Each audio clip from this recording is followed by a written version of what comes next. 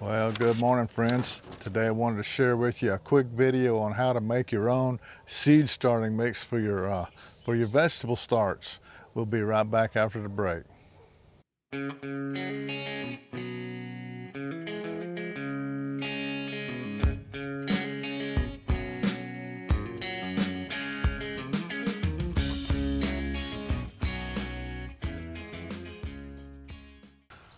Well, welcome back. You know, when you're going to get ready to start doing your seeds, starting your seeds for either your spring vegetables or your fall vegetables, you know, we always start them in little seed starting trays like this. Y'all are all familiar with this. But if this is your first year starting seeds and you're starting out small and you're just getting started, you probably won't have more than 1 or 2 trays to get yourself going. You know, you can get quite a few different vegetables in just one of these trays. So now, if you're just starting out, you may only have maybe 2 trays. So if that's what you're going to be working with, I recommend just going to the local nursery and getting, you know, a bag of seed starting potting mix. It's all pre-made, and it's, you know, it's about $7 or $8 a bag, but you only need, you know, a couple of bags. But if you're going to be doing like, you know, 10 trays, 20 trays, you know, that starts to get pretty expensive. So if that's the way you're going, in my case, I'm doing dozens of trays of seed starts. So for me to go and buy those little bags every time I do a tray, that's not going to go over well with my budget.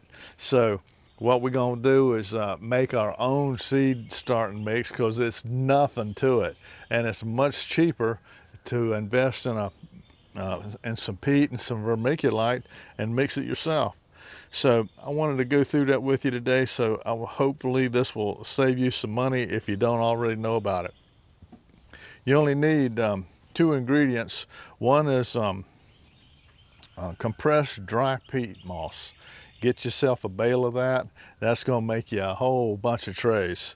The other thing that you're going to probably need is a bag of vermiculite. Now, there's a pretty easy formula. Get yourself a container of whatever you want. It doesn't matter the exact quantity that's in this container, because as long as you have a ratio of 3 of these of peat moss and 1 of these of vermiculite, you've got the job done. So if you want to do this in a 5-gallon bucket, that's fine. Just 3 5-gallon buckets of peat, 1 5-gallon bucket of vermiculite. You're off and running.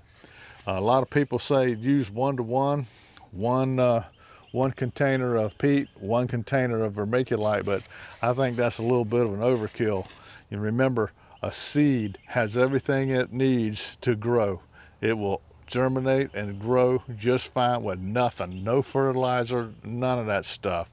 Just put the seed in a medium that will be conducive to retain moisture and give them some sunlight, and they will grow.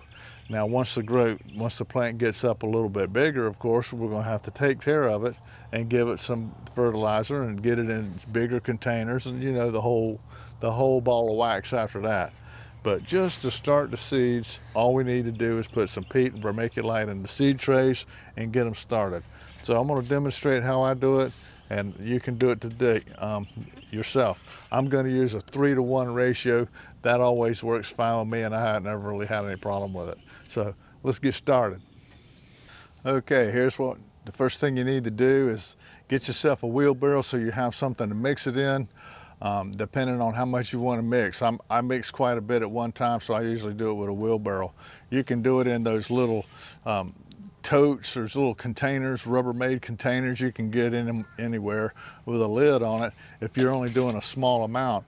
That way you can make up your mix, and if you have any leftover, you can put the lid on it and keep it dry and save it for the next time you need it. So it'll hold, it'll save. But for me, I'm going to be using it just as fast as I can make it. So let me show you how I mix it up. I get 3 parts of the peat. There's 1, 2,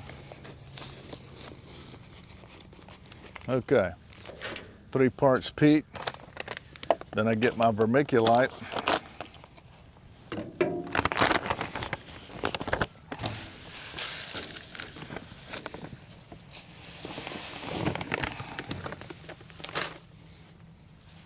I got 1 part vermiculite.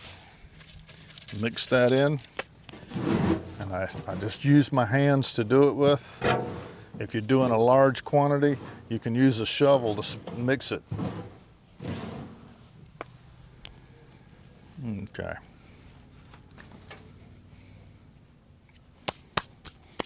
Well, I hope that helped you learn a little bit about how to make your own seed starting mix today. I hope that saves you some money in the future. And as you can see, there's nothing to it. So I hope that helped you. So if you like our channel, please subscribe. We got a whole lot of stuff coming your way that I think you're gonna really get a kick out of. So until me and Nancy see you next time, always remember, by His hands we are fed. Give us, Lord, our daily bread. Amen. Have a blessed day.